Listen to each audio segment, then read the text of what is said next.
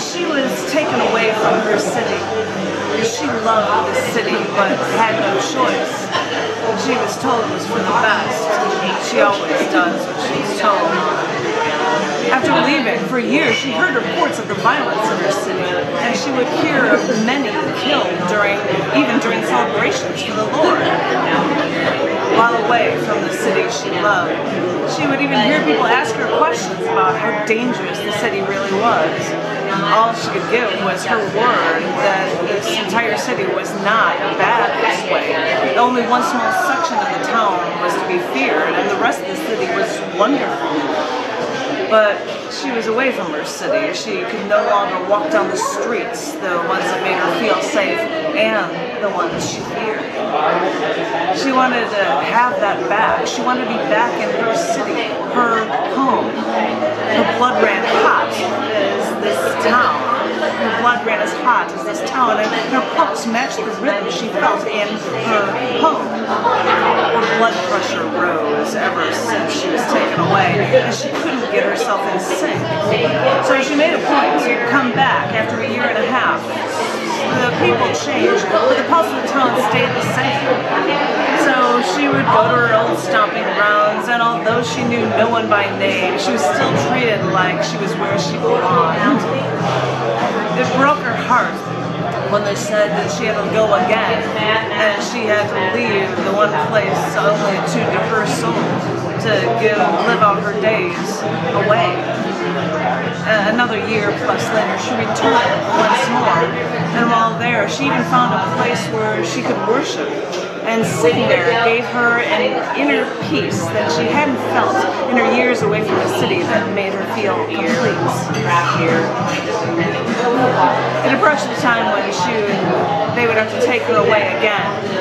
So she returned to her sacred place she had just found and tried to come to peace again before she had to leave.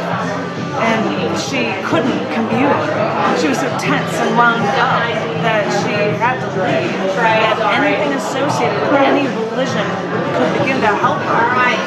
So after finding failure everywhere on her last days in the city, well, she stopped at a bridge to look beyond the river to take one last look at the city.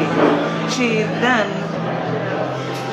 saw just then a bearded old man, old but disturbingly ominous, and he walked over, turned to the city, and stood next to her on the bridge. She did not know this man, and it alarmed her when he started to speak to her. The cry of the city is great, he said, and their sin is very grievous, he said, and she was shocked this stranger spoke these words to her. The entire city is not like that, she said. It's not riddled with crime. I have seen that violence here, he replied, of young men shooting what they claim are enemies, then killing mothers and children alike, he answered. But I tell you, that's not the entire town, she exclaimed. There are good people here, everywhere. It's a wonderful place to see and to be. If it's only in one small area, the old ominous man said, then why is it that as we've been looking downtown, down toward where the police force, the ones who are supposed to serve and protect, why do we look where they shoot unarmed people repeatedly?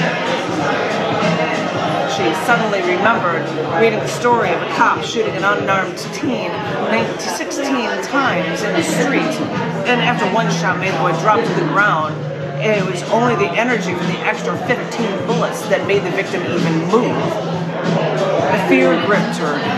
Maybe her city has gotten worse since she had left, but still, she didn't care. She'd take her chances. This was her home. The old man saw her lost in thought, so he asked her, I believe you said there are good people everywhere here. How many can you name? That is when she finally turned toward him. He was staring right at her, and her eyes were like saucers. She panicked. She blinked. I don't live here anymore, she finally said. Find me 50, the old man said. Or maybe name 5 names. He didn't even give her a chance to respond before the old man said, can you even give me one name? Just one. Other than you, who no longer even lives here? I don't have to prove anything to you, was all she could answer. This was when the old ominous man stepped closer to her. Young lady, I believe you, he said. And then he took her hand. She didn't know if she should run away or try to push him into the river, but her faculties evaded her, and all she could do was stand there, with her eyes wide open. She held her hand. I believe you, he repeated. I'm sure you've seen good here. The city has a colorful past. And suddenly she remembered that past mafia rule over this town, where crime ran the city and mafia employed even her grandfather. And the buildings here are really well designed, the old man continued, which pleased her because she loved the architecture of this town. But even buildings crumble, the old man said, though she thought they'd last longer than the blues music that is another hallmark of this great city. Well, she said, buildings may crumble in time, but the spirit of the soul, with a proven and cherished set of beliefs, will endure. Suddenly, her gaze seemed stronger than his, so he said, you are correct, and it is not very often when I meet someone with such a strong set of beliefs. And I want you to stay strong, the ominous old man said, with a sudden caring in his voice and his face.